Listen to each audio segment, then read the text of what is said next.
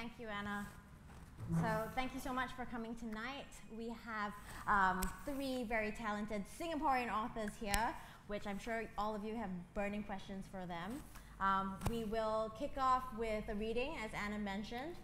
What I'm going to do now is introduce you to each of them, and then they will do their reading and tell us a little bit tell us why they've chosen that particular bit. Then we will move on to talk about some interesting topics, and then we'll open some questions to the floor. Okay? Let's start with Charlene. So this is Charlene Teo over here. Hi. Charlene was born in Singapore and lives here in London. She completed an MA and PhD at the University of East Anglia, where she received the UEA Booker Scholarship and the David T.K. Wong Creative Writing Fellowship. Her debut novel, Ponty, won the inaugural Deborah Rogers Writers Award, and it was shortlisted for the Hearst Big Book Award, longlisted for the Jalak Prize, and selected by Ali Smith as one of the best debut works of fiction in 2018.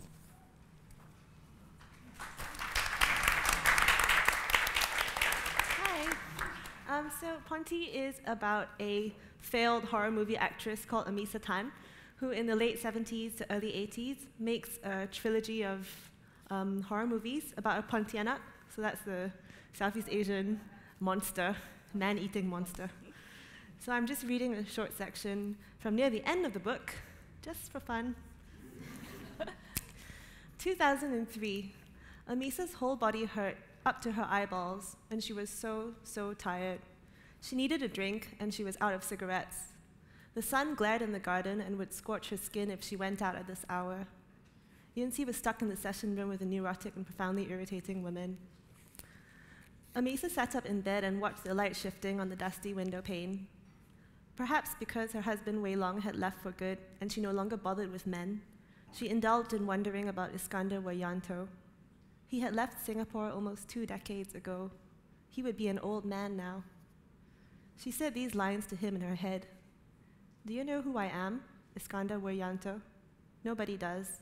I'll never be famous. I am 43 and utterly unknown. Also obscure, Iskandar Wuryanto. Your name means nothing to anyone else. She got up and felt the blood rush to her head, and her legs almost gave way. Water, she probably needed water. She went to the hallway and stopped outside Sue's door. Her daughter had her friend over again, that annoying girl whose name Amisa could never remember. Teenage habits mushroomed and rotted in the fierce hothouse privacy of that bedroom. Stuck to its wooden door was a "Do not enter, danger zone" sign, and below that, a half-scratched-off Spice Girls sticker that had gradually lightened under the glare of Sue's embarrassment. I never loved the Spice Girls, she now claimed. They were okay only. Thanks. Okay, thank you so much, Charlene. And now I'm going to introduce you to Jingjing Lee over here. Jingjing was born and raised in Singapore as well. She obtained a master's degree in creative writing from the University of Oxford in 2011 and has since seen her poetry and short stories published in various journals and anthologies. How We Disappeared is her first novel. She currently lives in Amsterdam. How We Disappeared is about Wang Ti, who in the year 2000 is an elderly lady who has to come to terms with her past during World War II. And alongside Wang Ti, there's Kevin, who's on the cusp of turning into a proper teenager, and he has to find out his grandmother's past. And I will read from the first 2 pages because simply I think it gives a very clear picture of who Wang Ti is as a person and what her role is like within her family and society. She began in the first month of the lunar year. They said she was born at night, the worst time to arrive, used up all the oil in the lamp, so her father had to go next door for candles. It took hours, and it was only after muddying up swaths of moth-eaten sheets the neighbors had given in the last few weeks of her mother's pregnancy that she emerged. As her first wails cracked through the hot air in a tap hut, he went into the bedroom to look at her, a worm of a thing freshly pulled out of the earth, when he saw the gap between the baby's legs. The first time father spat, then slumped in a chair at the kitchen table, eyeing his wife as she nursed, already thinking about the next child. That is one story. Or she began when her mother found her in a rubbish skip. She was walking to the market with 4 eggs her hens laid that morning, was passing by the public bins when it started to whimper. The woman looked in, and there it was, a child, scraps of leftover dinner on top of it. She took the baby home and brushed the dirt off her face, waited for a week to see if anyone would come and claim her. They kept her when no one did. The third and last story, told to the child by her aunt, was that she was born and her father took her to the pond, the one where water spinach grew. Villagers went to collect it in armfuls when they could afford nothing else for dinner, and it was by this vegetable, completely hollow in the middle of the stems so as to warrant the name Kong Xin, empty heart, that her father put her.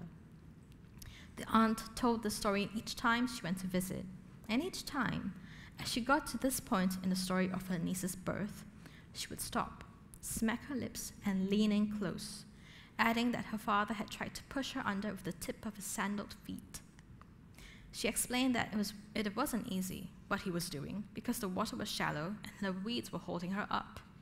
You were bobbing in and out of the water, she said, and the whole business was almost finished with when you stopped crying from the feeling of damp on your body and simply looked at him. Your eyes opened up a crack and you just stared into his face. The aunt couldn't say why, but it made the new father take the child back home again. He put the bundle on the table like a packet of biscuits and told his wife that she could keep her if she gave birth to a baby boy next year. They didn't bother naming the girl for a few weeks, but when they did, they named her Wang Di, to hope for a brother. Thank you, Jing Jing.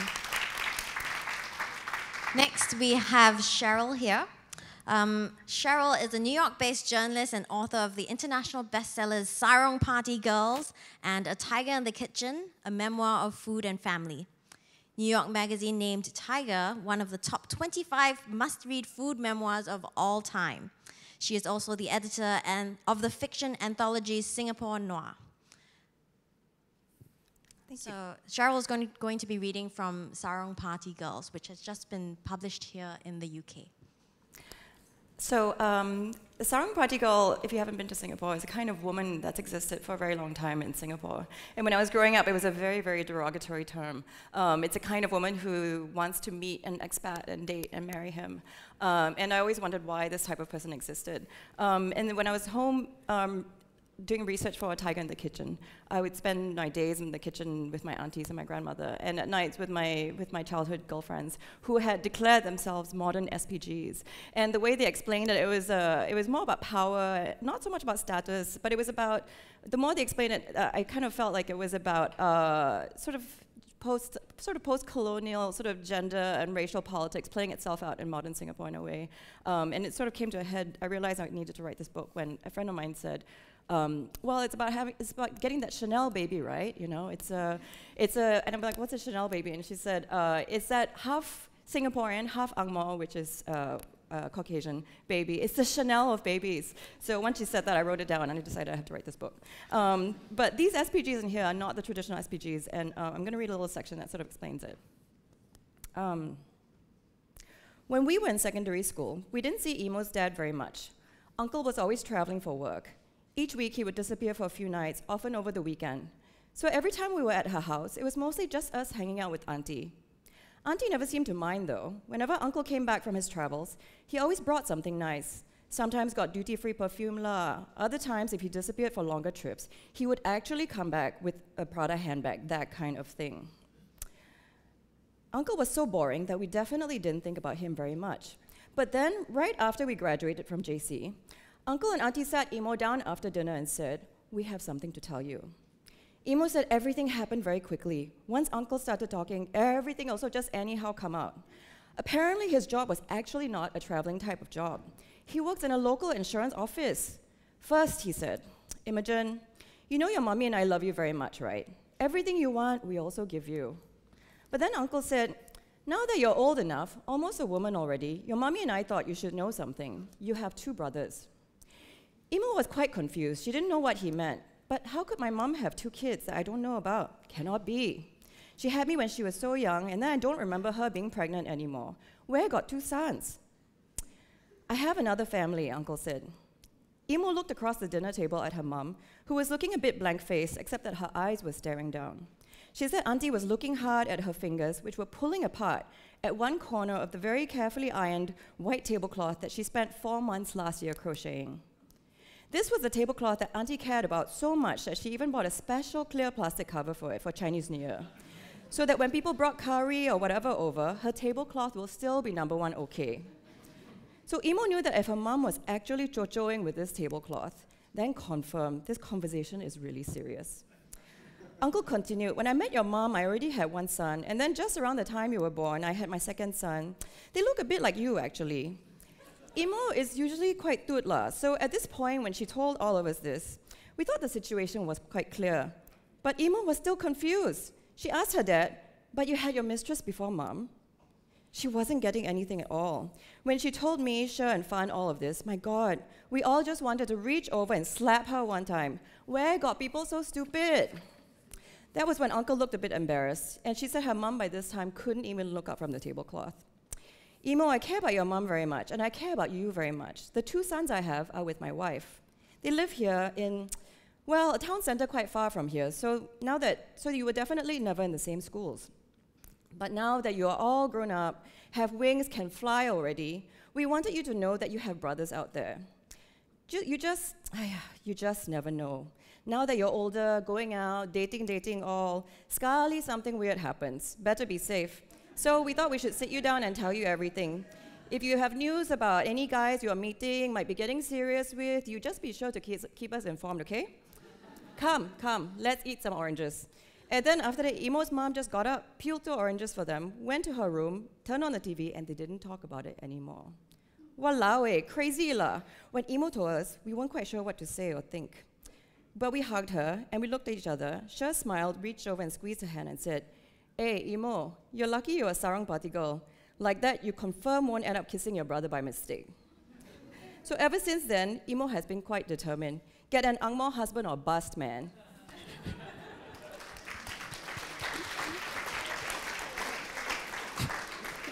Okay, so on that note, I think with that very Singaporean tone, I think my question now is to Singlish or not to Singlish, okay?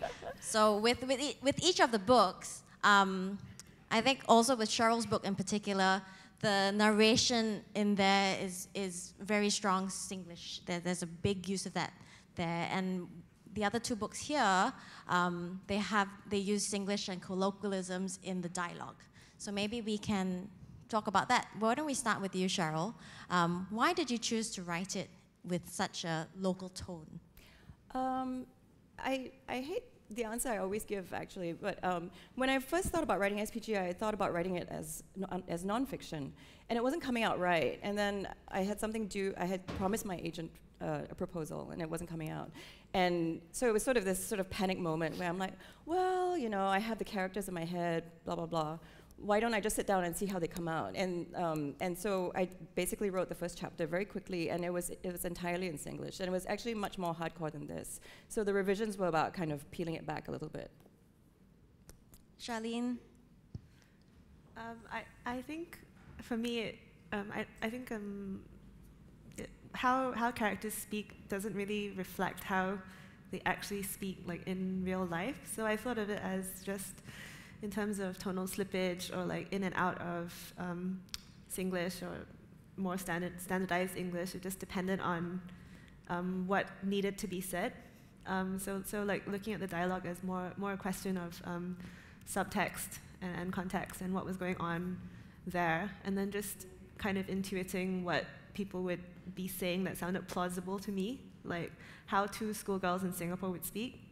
You know, they wouldn't be, you know, using a particular register that was too elevated, or like, so it has to be kind of realistic. So that's the way that I went about it. I did definitely like speak it out loud for dialogue, yeah.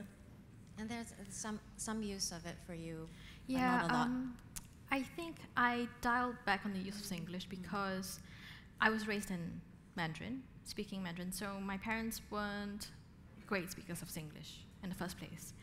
And growing up with my family, who are mostly most of them are Chinese educated. So the book came to me more as, in my head at least, a translation from Chinese or Hokkien dialect. So with Singlish, it only came in bits where Kevin, the 12-year-old boy, was talking to his teachers or his friends. That's when it came out a tiny bit. And most of the dialogue came out as, in my head, it was from the Chinese translated into English. So that's why I didn't have the opportunity to use English all that much. Yeah, but I do really very much admire Cheryl's use of Singlish. It was so consistent. Yeah. And you really need to be very much kind of in that zone in order to write it like that, because I would have to be in Singapore to do that, I think. And I thought, Yeah. I thought also on that note that it was so brilliantly consistent, and also so very kind of, to me, fundamental to the telling of the story, because I felt the narrator, Jazzy, she's oftentimes telling you without telling you very, very sad things, but because you get so used to her tone, this very, very jocular kind of colloquial tone, that kind of makes it sadder. You know, it kind of adds depth to the character. So I thought it really, really worked in that regard. Yeah. But I also love Singlish, and I would love for everyone I know to be able to speak some Singlish. So part of that was this. But you know, Singlish is it's very direct, it's very crude, it's beautifully funny sometimes, and I think it's very reflective of the very fundamental Singaporean personality sometimes. And you know, like, and my family tries not to speak Singlish. So actually, my dad was the first person to read this book, and he was very unhappy with it. And he summoned me to lunch, and he was like, "Who taught you to speak like this?" So I'm supposed to speak proper English. Yeah. So, but as Singaporean authors, did you feel that because you were launching your books on the international stage, did you have to dial back a little bit because you were launching it overseas? I think that kind of speaks to a perceived readership, which I hope doesn't get in the way of the actual writing process. Because I think if someone was thinking about kind of perceived readerships and on a wider scale, like the idea of markets and the literary marketplace, then nothing would get written, or we'd constantly be trying to write to the trend, and by the time you finished it, then you'd be 3 steps behind. So I think it was just what was plausible to me. Like when I was a kid, I used to watch those cartoons that were dubbed, like Japanese cartoons, like mangas or whatever, and they're dubbed in American, and the mouth is moving, but then different sound is coming out. So that's my idea of hell. If I wrote something and it just came out really horrible and clunky. So I don't know. Yeah. I don't know what the question was anymore. It makes me nervous. Bad dialogue. I don't know. I think I would not be able to write a word if I had to think about it's an international stage. I didn't even dare to think about a readership when I started the book. I think it's natural to want to connect with readers on some level, but then I write for myself. I write the book that I want to read. I also write the book that I write from a point of view of a character most of the time, and it's about hearing the character's voice. So if I listen too much to what I think readers want to read, I can't hear the character's voice. And I can't hear my own voice as well. Yeah, I think on that note, maybe we can talk about some of the challenges you face as Singaporean authors breaking into the international market. What kind of loops you had to jump through, or hurdles that you had to cross? I mean, for me at least, I had a bit of a lucky break because I came at the heels of Crazy Rich Asians, and people were quite interested in the whole Singapore narrative, except that mine was quite different. So the only difficulty I had was trying to convince people that it's not just Crazy Rich Asians. There are all sorts of other Singaporeans. We are more than crazy rich. Yeah, and for me that was the main thing. It was a lot of people expected the Singaporean author to want to write about the same topic, but of course the stories in Singapore are so diverse, and it's not just about one thing, of course. Yeah. Yeah, I agree with the two of you just now about your answer with writing and not writing to an audience, but also with regard to, and I feel like it's sort of the same question in a way. I mean, for me, I feel very lucky. I grew up reading Enid Blyton books, and that made me at age 5 want to write books, and then I just kind of forgot about it because your dad says you can't do that. You have to figure out a way to make money first. So I'm like, I'll be a journalist. I can write and make money. And then so I was a journalist and I loved it. And but the more I lived away from Singapore, the more I missed it. So actually, what brought me to writing books was really just sort of really missing Singapore very, very intensely. And I wrote one food essay. I was primarily a fashion writer at the time. I wrote one food essay, and a book editor called and said, let's turn this into, about traveling back to Singapore and learning how to make my late grandmother's pineapple tarts for Chinese New Year. And I wrote about what I learned about my grandmother in that process. And a book editor called and said, let's turn this into a book. And then my book career sort of launched. So when people ask me, how do you get into books? I'm like, I don't really know, Write about something you really, really love in a way that nobody's really heard about before, read about before, and maybe lightning will strike. I feel very lucky. And I actually think that the question of sort of obstacles and stuff, it's so individual, so it's quite hard to theorize generally, but I think it's a pretty good time to be a Singaporean writer now, or even like a kind of writer of color, as they call it, because I think there's a great cultural appetite right now, not just for writers writing from different countries, previously marginalized or not so exposed, but also to different works of translation.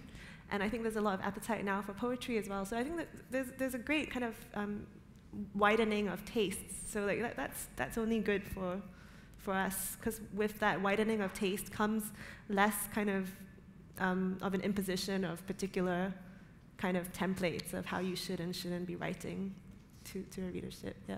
What about as a writer in general? Where do you get inspiration from? I mean, how do you get inspired to write a novel?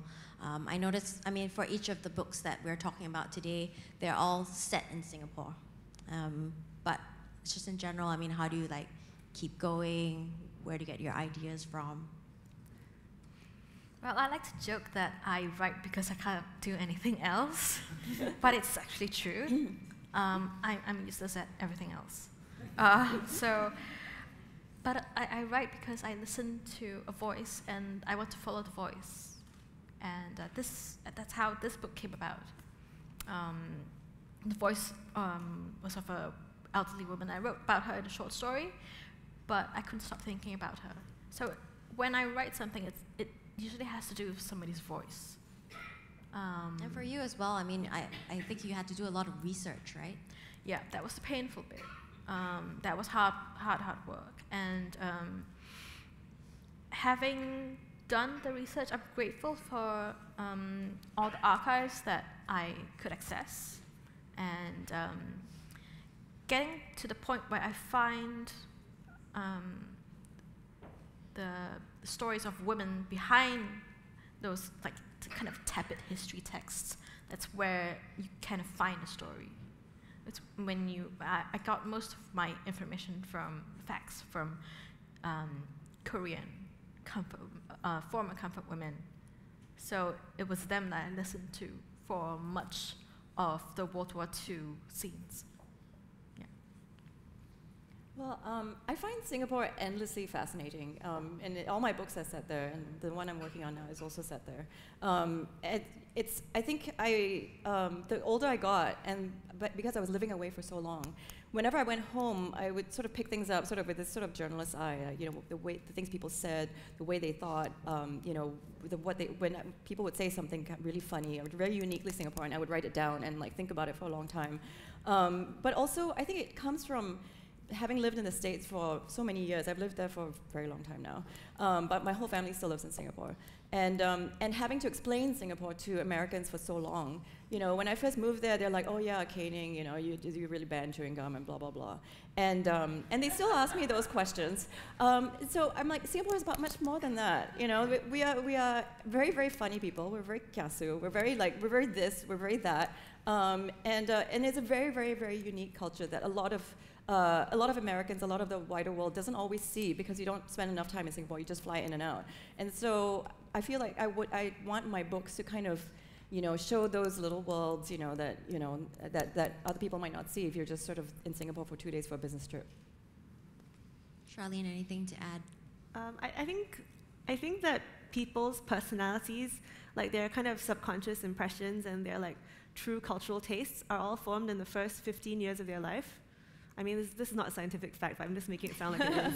Anyway, 15 years and 3 months. After that, you're done. So basically, if you're not an interesting person by the time you're 15 and 3 months, then you're toast.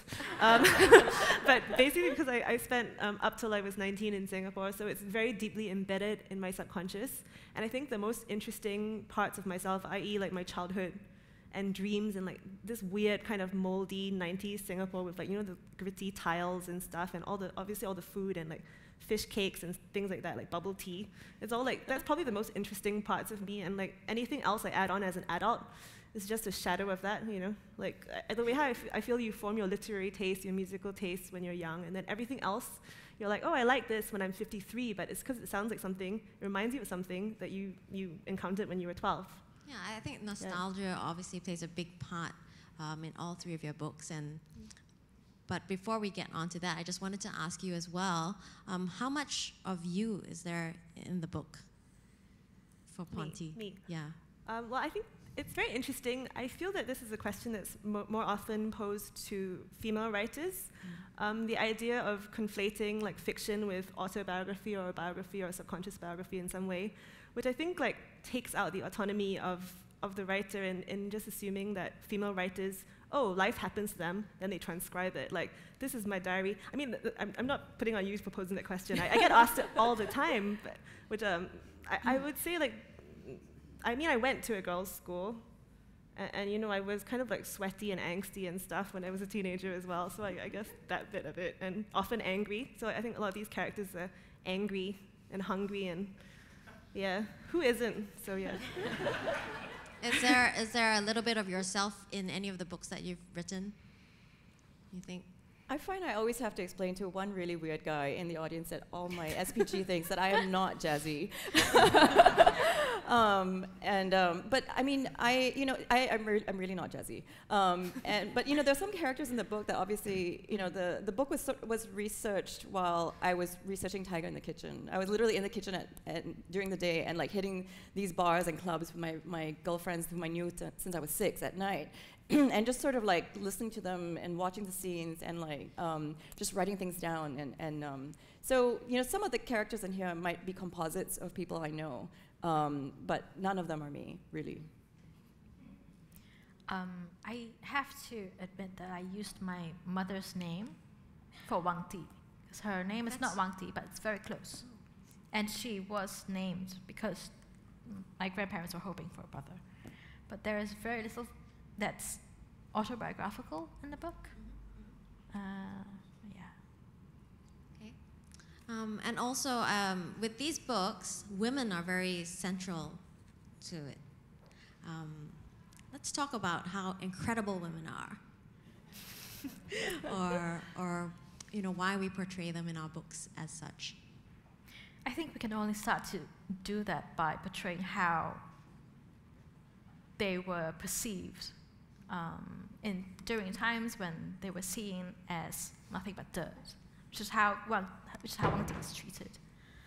And to have her kind of, in the end, begin to think about even telling her story is an enormous deal for her, a woman of her generation.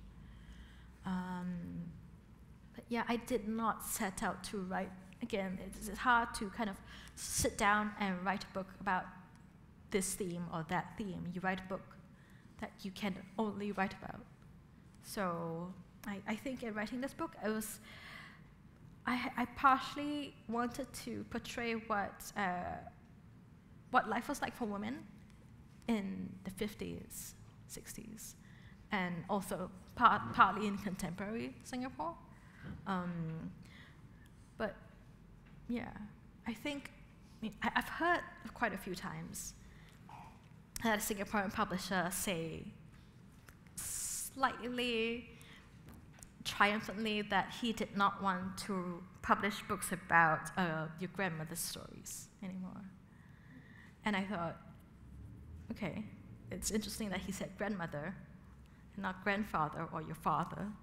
So yeah, that's a kind of a hidden misogyny beneath Singapore society that's not often talked about. Yeah. And that was actually a huge reason I wrote this book as well.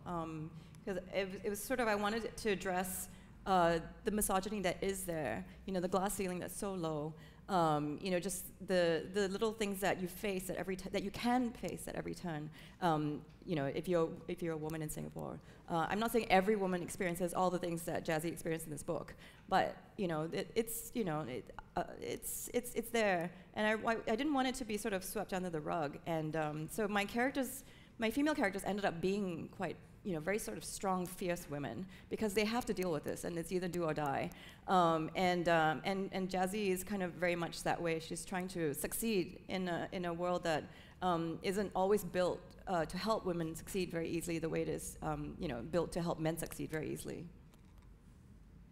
Yeah. Well, I think cultural perceptions of Singapore and Singaporean identity and Singaporean people tend to be quite schematic. So it's either like people that are super like organized and efficient, that one way, or the other way, the really broad viewpoint, I think, sometimes perceived of all Asian women, not just Singaporean women, a very Orientalist viewpoint of like, you know, delicate, peony ladies who like don't sweat and stuff like that. So like, I wanted disgusting, like, you know, bodily realities of women who swear and curse and sweat and shit and like, you know, are very, very deeply human and kind of flawed and all the wonderful things that entails. And also, I think the idea of something passing the Bechdel test, you know, like these women talking about things that don't involve a man, or kind of sexual politics in any way.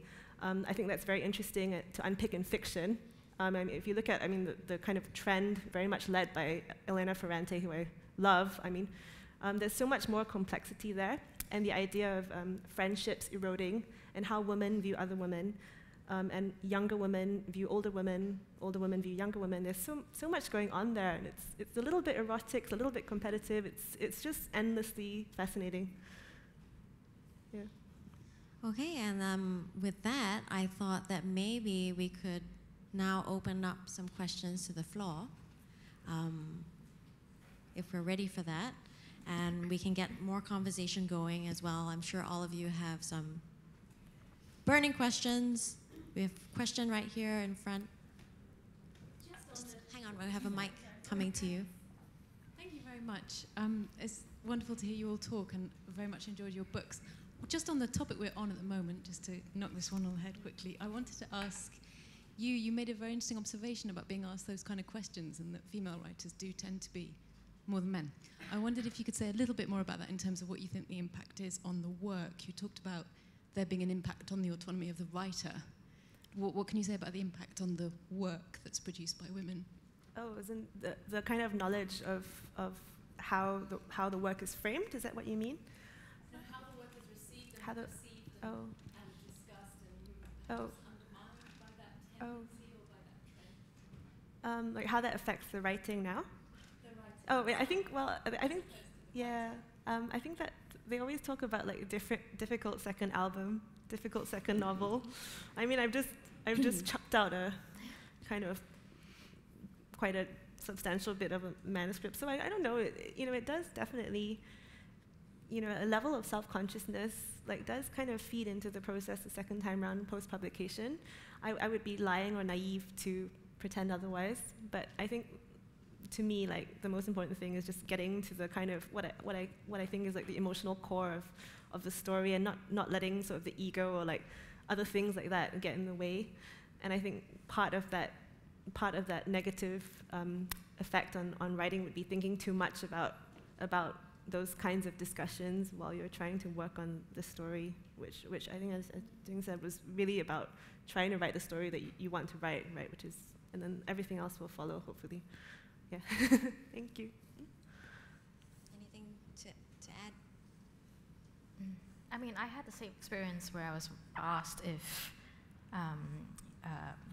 anything, each time I'm speaking at events, if there's any of me in a novel. And I don't hear that question asked much. Yeah, for male authors. Writers. And I think this is a great time for female writers. Because there's so much that they're given, I think, a lot more space to just write about what they really do want to write about. Like, for example, Charlene said, the complexities of being a woman, so much more to talk about than just, like passing the Bechdel test and not just talking about men. And even though Cheryl's novel is, the premise is, on the surface, it's about getting an angmo. It's not about that at all. It's about a woman trying to find herself and trying to free her friends in the meantime. Not quite getting there, but still trying really hard anyway, and cursing a lot in the meantime, which is great. But yeah, I think it's really great to see that the different ways women are kind of expressing themselves on the page. And I think being empowered through words as well, I think. Yeah. Yeah. No, I definitely agree with both of them. But it is true that women do get a different set of questions. I think there was I forget which writer it was, she tweeted that there was an interview, or she tweeted, she said, I'm just not going to answer this question because men don't get asked this question. And it is, oh, you're on book tour right now. Who's watching your kids while you're on book tour? And, she's like, I don't see any male writers getting asked that question. Yeah, or how do you juggle Being a mom, being a writer? Yeah. It's only for women, right? Yeah. Okay, and next question from the floor. This gentleman in the front here. Thanks. It sounds as though most of you live overseas. I may have got that wrong from the introduction. So I was kind of curious to hear how the books that you wrote were received where you live versus in Singapore, where presumably you've all been marketing the books as well. Well, I can tell you that in Singapore, Cheryl's book has topped our bestseller list for 32 weeks. Ponty over here from Charlene was voted one of the Straits Times best books for 2018. And Jing Jing's book, I can't tell you what's going to be the best book of this year, but just wait and see. But perhaps they can talk about how it was received in each of their respective cities and countries. Well, I think it depends on who's talking to you and who's interviewing you. I did encounter some people who thought that this was very insulting to Singaporean men, and a reporter at a place I will not name asked me, what made you, it was like the first question, and he was like profiling me, like, what made you decide to write about a type of person who is such a bad example for women in Singapore? And I was like, wow, okay, we know where this is going. And so I tried to say, well, I don't think Nabokov is necessarily pro-pedophilia, and he was sort of like, but I think that the tendency sometimes when a book is set in a certain place, is to sort of see yourself in that book, and that's not necessarily the case. It's, as Charlene said, we are capable of writing fiction, and so sometimes you kind of have to deal with that. But overall, it's been great. I mean, it's been interesting to explain Singlish in particular to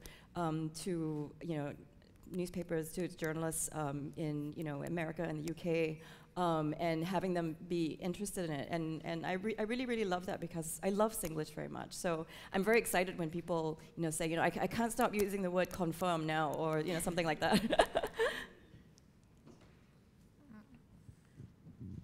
I think my book has been largely pretty well received in Singapore. The thing is, I have not had the opportunity to do a launch just yet because I haven't been back since. It's doing well. But yeah, it'd be lovely to go and see what it's like. Yeah. Next question, maybe at the back there.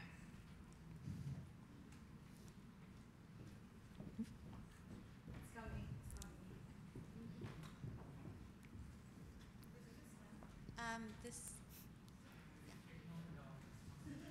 Hi, my question is for Cheryl. So back in Singapore, we actually did this book in my uni as part of a module. Yeah. Oh. And one of the primary questions that we had during the discussion was your choice to use Singlish. Because in Singapore, there's the Speak English movement everywhere, plastered at every bus stop. So I was wondering, why did you decide to go against it, and what was the reception from the media, especially? Were there reviews that were critiquing that part of your book? Oh, well, we're being taped, right? Okay. Well, I'm very aware of the Speak Good English campaign, and it's actually part of the reason. I mean, I didn't choose to write this book in Singlish because of it, but I was very happy to put Singlish out there in the world at a time when people were actively being encouraged by the government to speak less Singlish. And I understand all the reasons why. And even in my own home, in my generation when we were growing up, my parents were like, speak proper English, Queen's English or proper English, don't speak Singlish.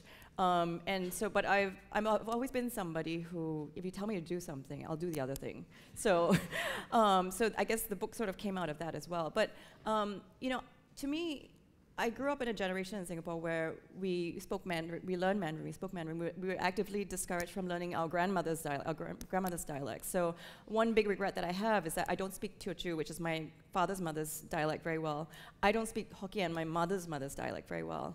And I would hate to see Singlish just sort of phased out. And I don't think it will, because everybody speaks Singlish to some degree in Singapore. It's, you might speak a little bit of this, you might speak a lot of Singlish. So I don't think it's going to get phased out. But I love celebrating, the otherness of it. It's something that's so uniquely Singaporean, and I just really wanted to share it with the world. Next question. You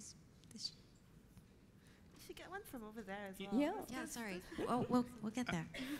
I mean, I think one of the interesting things about fiction is that we can sort of empathize with either sex. And I wonder, have you ever thought of writing in a man's voice?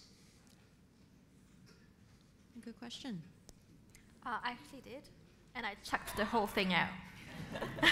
I mean, Kevin is a 12-year-old boy, so that counts. But I think I could do it. But it involves quite a bit of a mind shift. And I found that I did not like to be in, the bits that I checked out were about his father, actually. So I didn't like to be in his father's head, and it didn't feel right. But it would be an interesting exercise to write an entire book, I think, in a male's voice. But it's about wanting to be in that person's shoes. So you have to find a character you want to be Whether or not with that for a character very long speaks time. to you. And Yeah, it's about having a friendship. It's about finding a person you want to live with for a really long time, too, because you have to live with the voice in your head. So yeah, you have to like the voice. I think that a lot of kind of norms around gender and how gender is performed and everything, these are kind of socially constructed, right? They're imposed on us, and I think male and female consciousnesses are a lot more similar than we think. So yeah. Yeah, and I don't set out thinking I'm going to do this in a female character's voice or a male character's voice. It just sort of, who's the best, what's the story I want to tell, and who's the best storyteller. And that's just sort of how it evolves. So. okay. Next question. We can get one from that room over there. That room. Hi. I was interested in whether in different markets they had different covers and they were marketed in a slightly different way. We can show you the cover here in... Okay, we can show you the US cover. The US cover looks like this for Cheryl's book. Looks like this. Which we had chosen a very different cover, and then the marketing department thought that it should look like this, which is absolutely not what Jazzy is really. But this is the beautiful UK cover, which is what we should have had.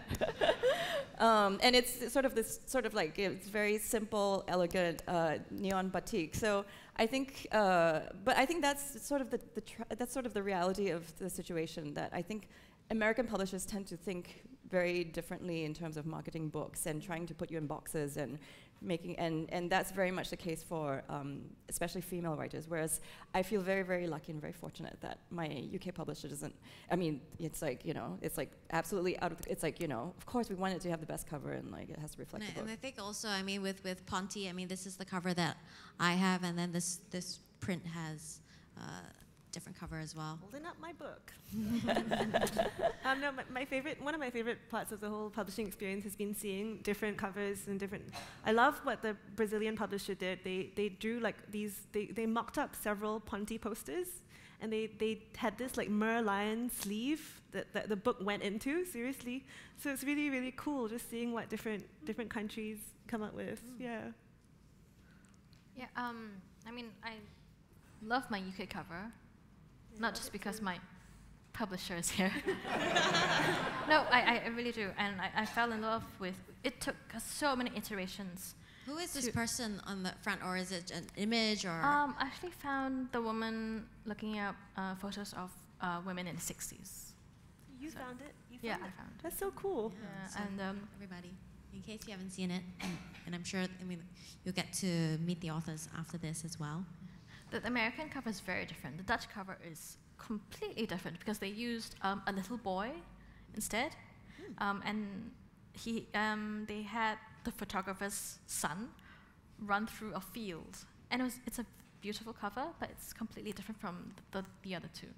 So yeah, it's interesting to see how different societies or cultures want to portray.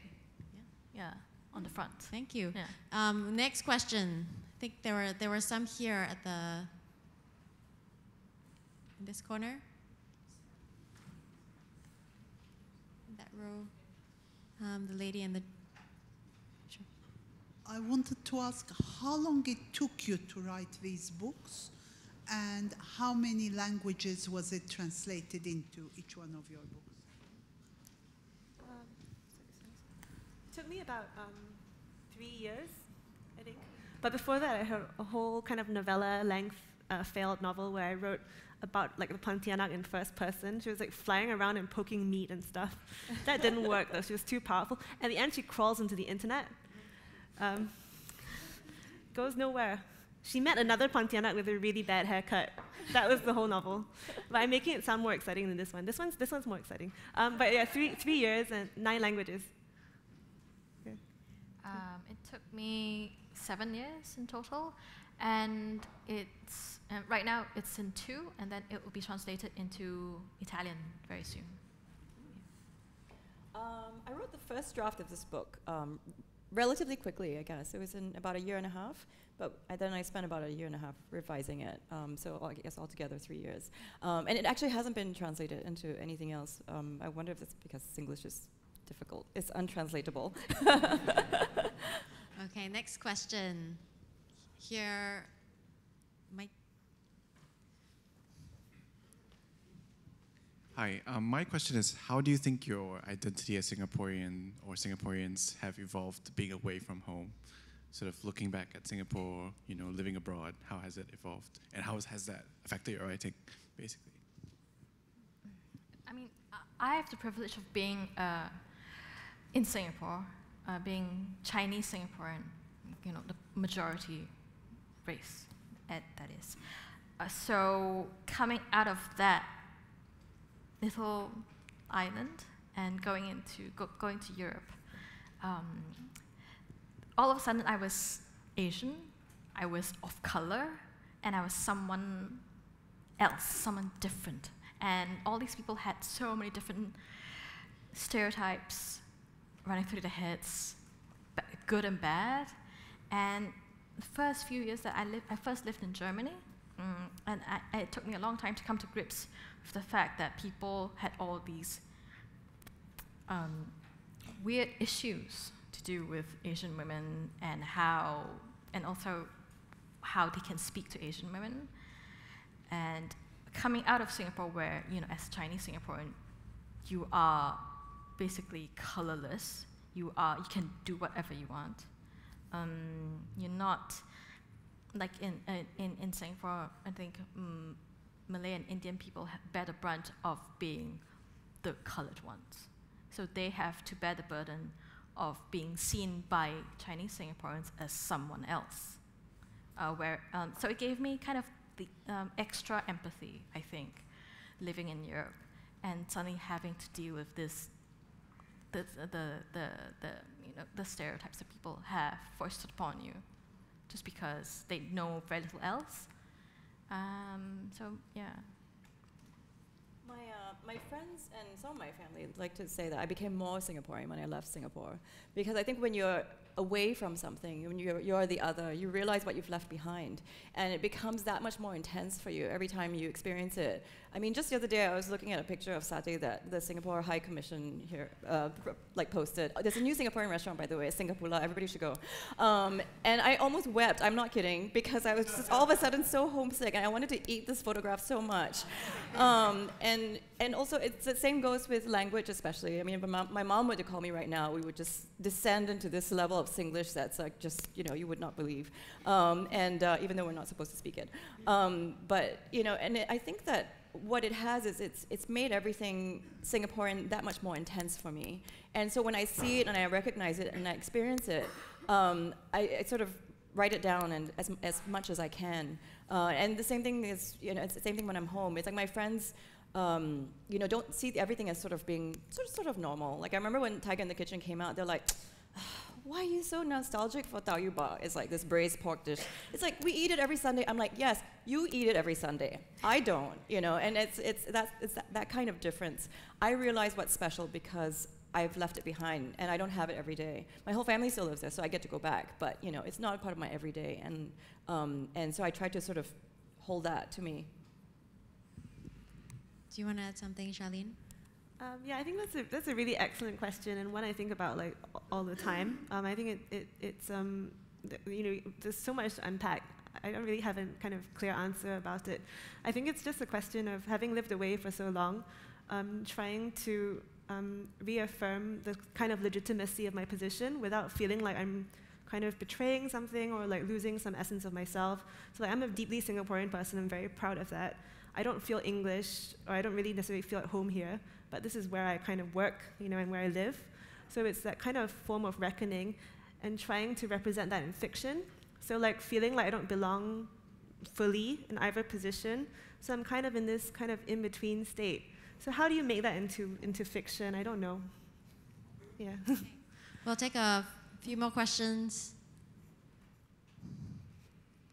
Yeah, this lady in the beige sweater.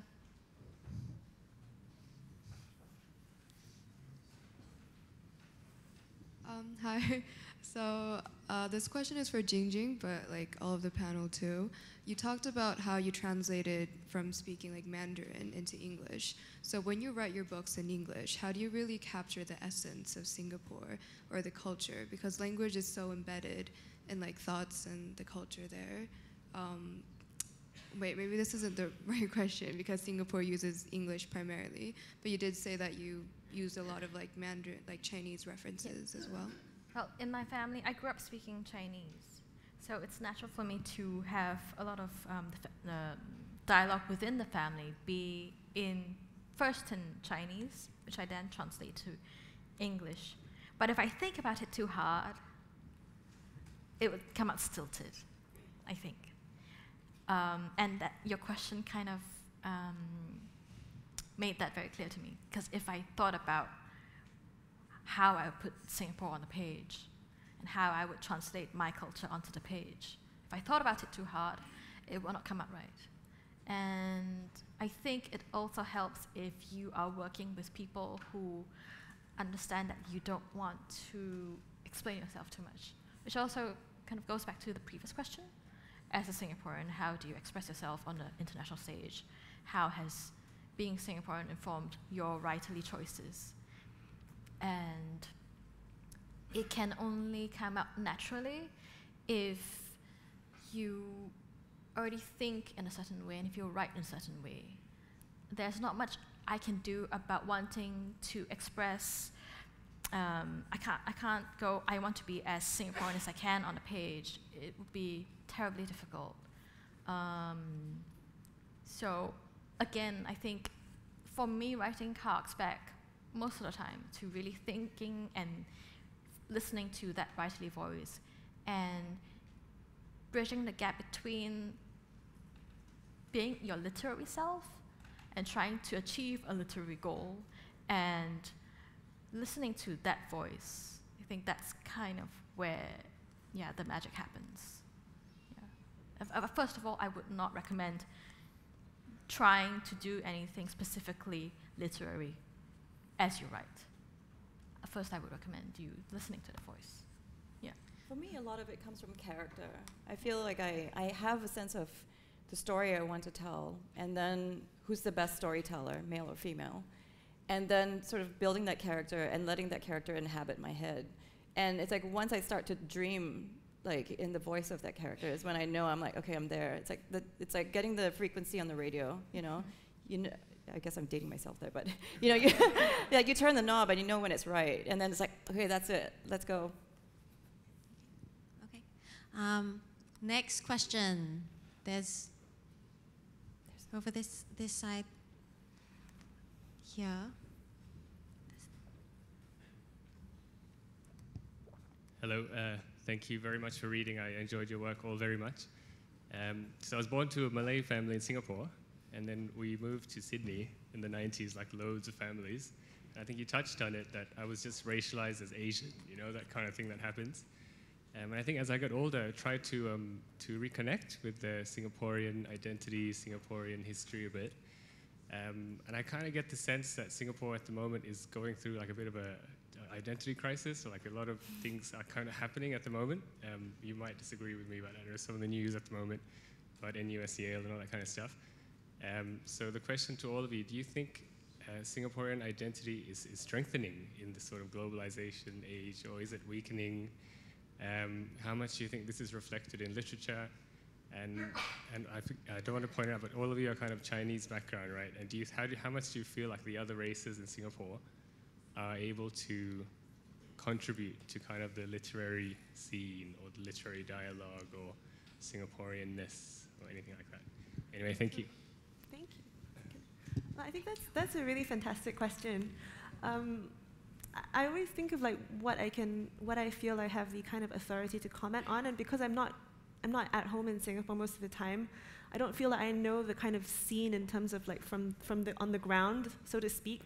But from my impression, I think that because we're such a young country, so you're only talking about developing the kind of what they call the Anglophone canon from say like the 60s onward. That is incredibly recent. So for that reason, it is very subject to change. It's protean. It's exciting. I think that we can't ignore the fact that as ethnic Chinese Singaporeans, we definitely are massively privileged, and as the majority kind of ethnicity, that also plays a part in terms of representation thus far.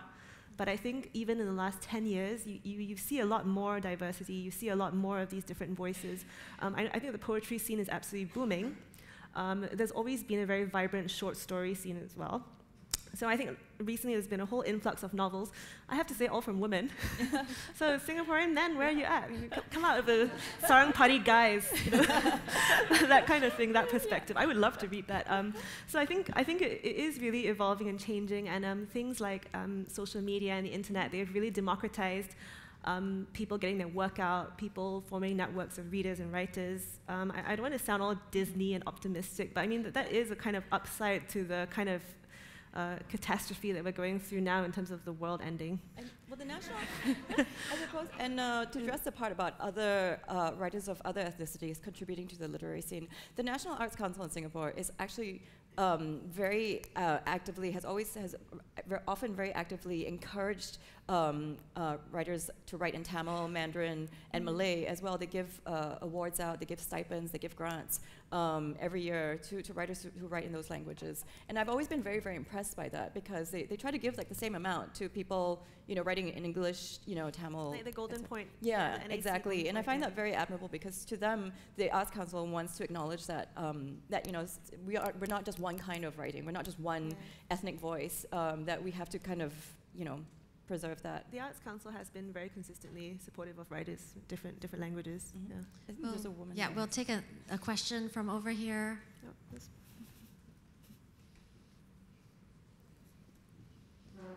I like that room. Thank you. Oh, sorry. Thank you.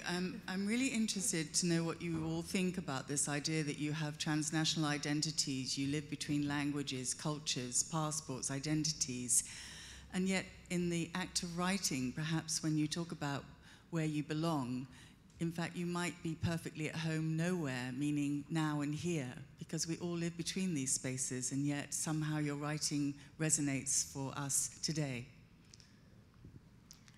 Well, I think it'll be really hard for me right now to translate that onto a page because I am a person who needs to feel at home somewhere, and the liminal space between here and there, for me, that's really hard to capture.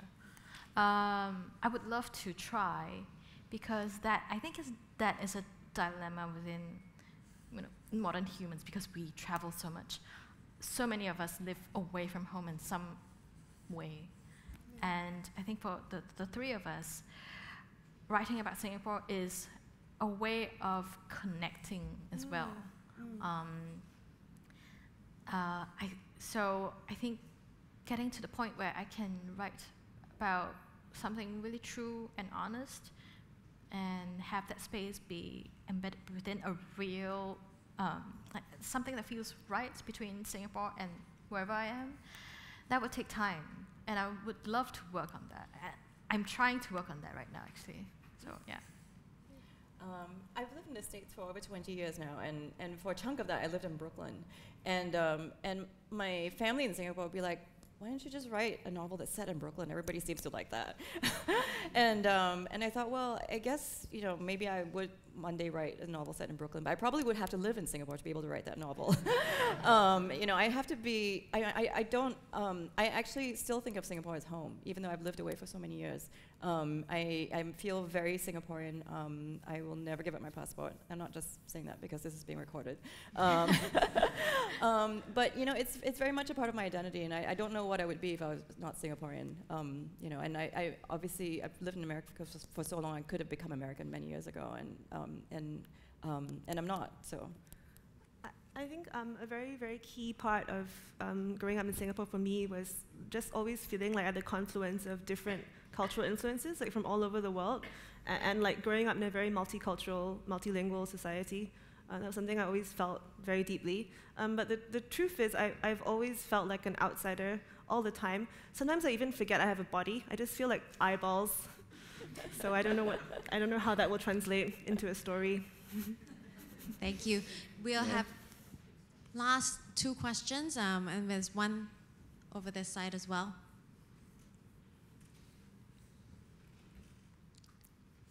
Yeah, thanks very much for this. This has been a fascinating discussion, and it's interesting that at the end we get to talking about home.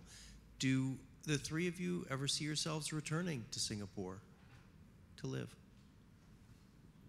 I want to point out, by the way, that's Frank Langfit, who works for NPR. He's based here, and he's he's also written a wonderful book that everybody should read, Shanghai Taxi.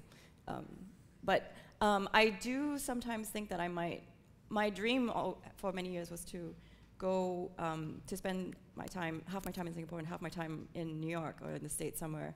And I feel very fortunate because I sort of get to do that now. I get to go home whenever I want. Last summer I spent 6 weeks in Singapore with my dad watching the World Cup and writing there, which was magical. So I see, I guess I do, now I'm changing my answer to the last question. I see home being sort of in two places, although Singapore is the primary home. But of course if my parents need me, I would always move home. Do you guys see yourself moving back anytime soon? I think I would find it really difficult to live in Singapore because I feel so passionately about it. And I get really angry when I'm back home. about everything, you know, from the personal to the political. Everything gets me mad. And I guess stepping away, you get to see it a little bit better. I can only write about Singapore if I'm away from it. That's the thing. Then I can be cool enough to write about it. If not, I'm just angry. Yeah. I think I wouldn't rule it out. I think I'm just very much governed by what I think would be best for my writing. Yeah, I think the thing with every time I go home, and I think everyone that's emigrated can feel the same, is that you become kind of like, you know, in a MacBook, like a time capsule, a time machine. I kind of feel this massive sort of nostalgic regression, and I'm just worried if I was there for too long, I'd become like, you know, 18-year-old me again, who's really not very wise and kind of irritating. But no, I wouldn't rule it out at all. Yeah, who knows? Yeah. Okay, last question. Last question. We have, I think, a gentleman in the red sweater at the back. Sorry, I can't, I just see a red sweater arm. Hi there, thanks very much. Sorry, I'm so sorry. I couldn't see your face. Yeah, but yeah, you, yes. That's okay. You can't really see me from your vantage point, I guess. I just really wanted to ask a question about whether there are any Singaporean writers in particular who have influenced you. Growing up in Singapore, I've always thought that Singapore had a brilliant literature scene. There are people like Catherine Lim, people like Philip Jeyaretnam. There were fantastic teenage fiction books like the teenage textbook and wet book by Adrian Lee, Singapore horror stories, even lots of stories about Pontianaks. So it'd be really interesting to hear whether or not any of those writers have actually influenced your work. Good question. Yeah, when I was growing up, especially when I was a teenager, I went to this kind of creative writing camp a couple of times as a creative arts program. And from then I encountered the work of Cyril Wong, who's still one of my absolute favorite poets. He's just such a beautiful, amazing writer with a wonderful turn of phrase. I love his stuff very much. And there's a short story writer called Tam Mei Ching, who I love as well. She's got a volume called Crossing Distance, and I remember reading it when I was maybe 15, and I'd never seen like a world kind of like mine, down to the emotional precision, reflected so clearly back to me. And I thought like, well, I want to do that one day. Yeah. I'm seconding Cyril over here. He's really fantastic.